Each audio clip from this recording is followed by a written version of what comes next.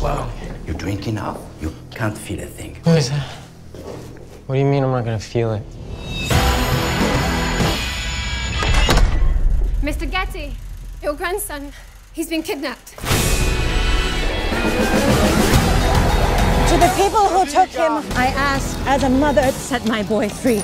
He's a good doctor, I promise. Yes. $17 million to release him. I don't have any money. Get it from your father-in-law. He has all the money in the world. Everything has a price. These men are going to take a part of you. The great struggle in life is coming to grips with what that price is. Let them have it and leave. We need to pay the ransom. People do things to Paul that can't be undone for any amount of money. How much would you pay to release your grandson if not $17 million? Nothing. Tell him I'm coming.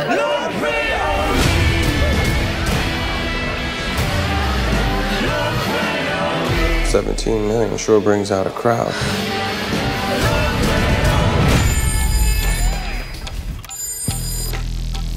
Yes.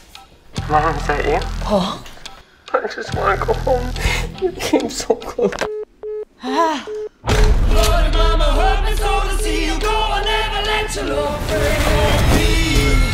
Paul and his mother cooked this up. Did Paul ever talk to you about having himself kidnapped? Whose side are you on, Mr. Chase? I thought I could trust my own blood. If she doesn't pay, first the ear, then the foot.